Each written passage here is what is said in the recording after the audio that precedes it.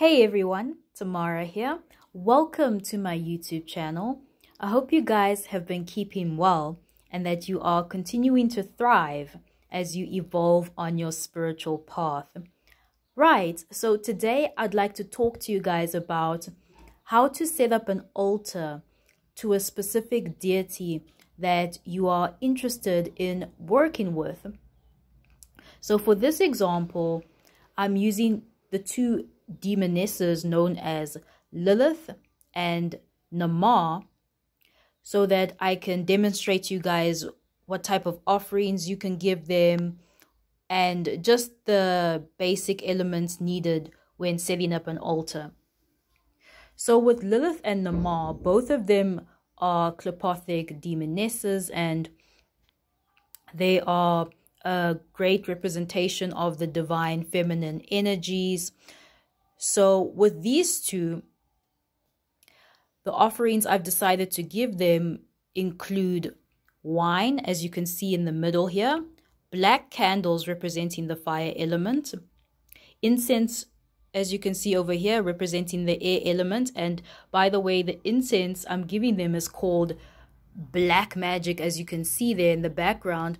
And the reason why I chose black magic, because these are two demonesses and they deal heavily with the dark arts. You know, they are great demonesses to work with if you want to improve your dark arts, your black magic, etc. So why not give them incense literally called black magic? I've even put a red bottom heel in the middle of the two picture frames. Now, it's not a real red bottom heel, but I used it in order to represent that bad bee energy, if you know what I mean, ladies. I've also decided to put a cauldron there to my right, filled with money, because bad bees love money, right?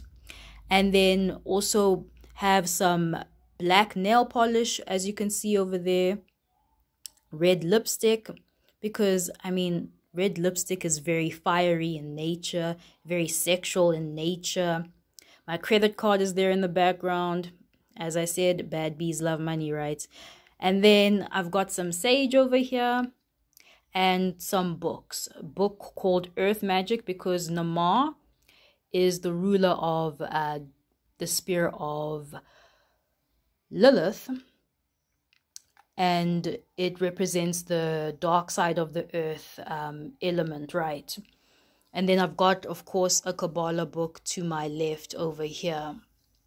So this is my basic setup for Lilith and Naamah, which are two amazing demonesses to work with. And what you want to do when creating your altar, guys, is that you want to personalize it. Yes. So there are some people that draw like artwork and then they give it as offerings to the deities. They may put their artwork on the altar, and that's amazing. Or they may give the deity specific wines or specific alcohols, right? And that's amazing. I feel like when you personalize your offerings to the deities, you develop even more of an intimate connection with them, right? I mean, have fun with it. It's your altar. Put on there what you feel they would like.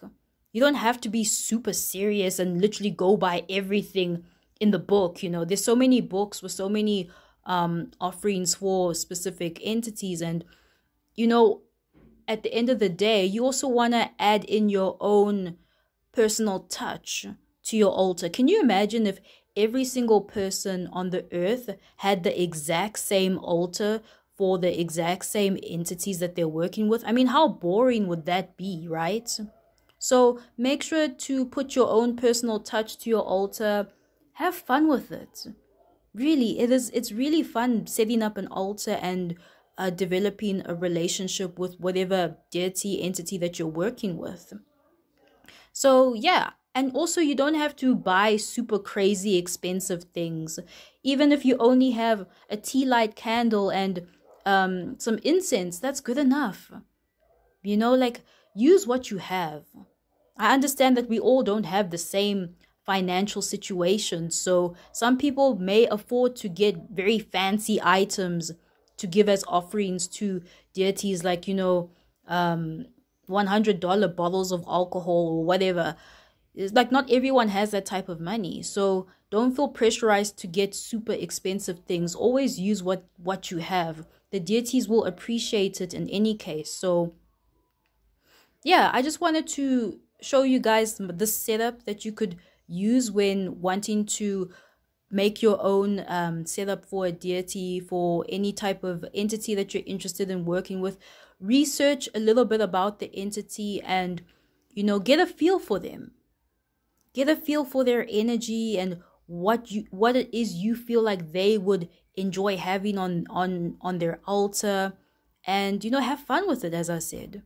So that is my video for today, guys. I really hope you enjoyed watching this, and I will see you guys in my next video. Take care and bye.